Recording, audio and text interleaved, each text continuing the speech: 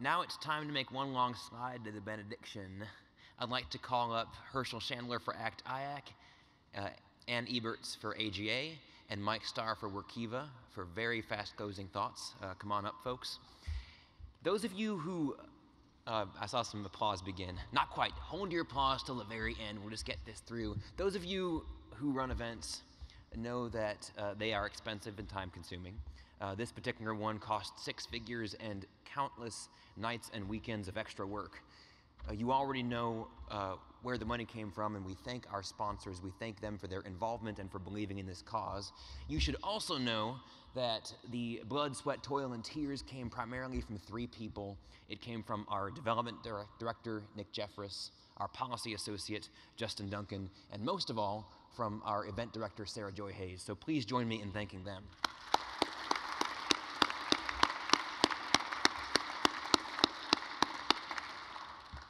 And now to send us off, first ACT IAC, then AGA, and finally Workiva.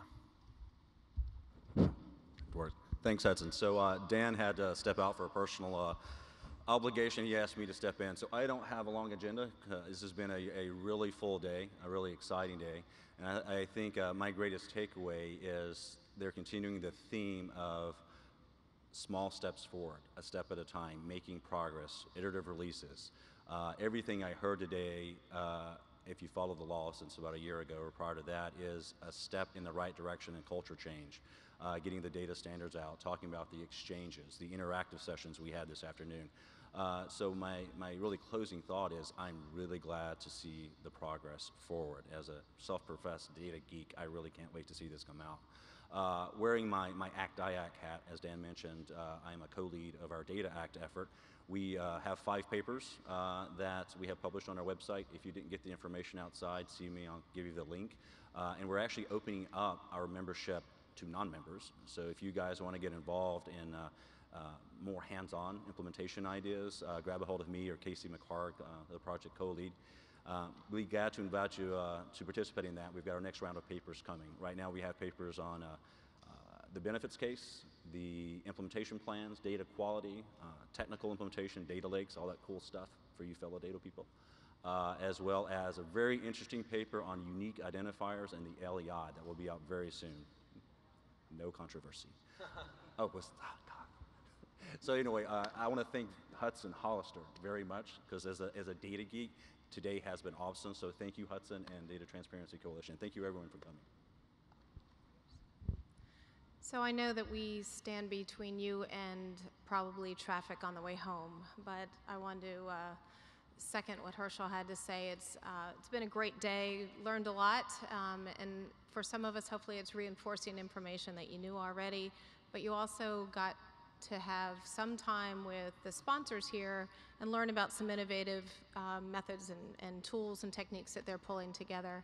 A couple takeaways that I had today, really from several of our speakers, it takes tone from the top, leadership to pave the way, certainly a culture change in releasing data, working across, whether it's organizational boundaries within your agency, with federal, state, and local folks.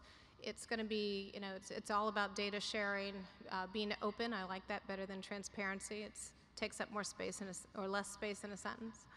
But, but I think that's the way to go. So the other thing, or other 2 things, is Ralph Nader talked about trust. And I think we have to make sure that there's data quality so that not only our colleagues leveraging the data have trust in the data, but also that the general public has trust in what we're sharing with them.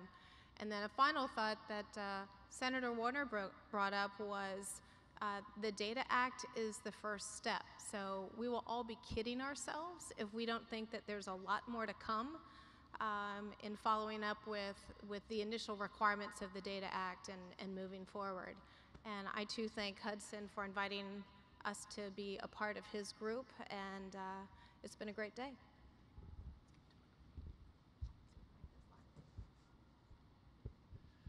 You know, when Hudson called me and said that he'd signed up Ralph Nader and Grover Norquist to end this event, I thought that's terrific, because I knew that we would be looking at a larger audience than we would have otherwise had because people would stay just to see them.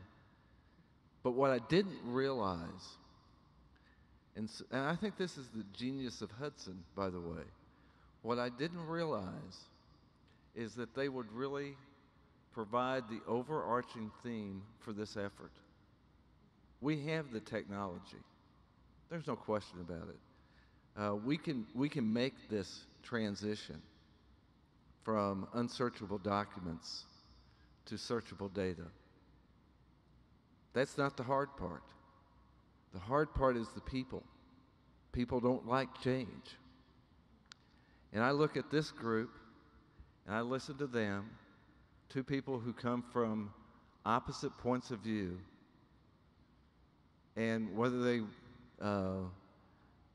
like to admit it or not, have one area in common. Actually, probably two. One is they love our country, and two is, and I like open government better than transparency, two is they believe in open government. And I look at you, and you're the ones who are going to make this happen. Because it's not about the technology. It's not about the standard. It's about the people. So I thank you for your participation today. I hope you've enjoyed it. I hope you've learned something. And I hope you leave here and go out and provide the leadership that we'll need to make this happen. And I want to end by thanking Hudson and Sarah Joy and Nick and Justin for putting on a great conference. Thank you all.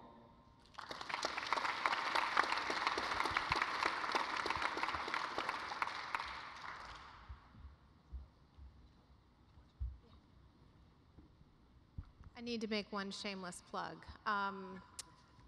July 12th through the 15th, AGA has our National Professional Development Training event. It's a 3-day event in Nashville. We have 3 sessions, at least 3 sessions on the Data Act, covering all aspects of it. Some of the leaders you heard here, but then others that are implementing the Data Act. So hopefully you'll join us in Nashville. May the force be with you.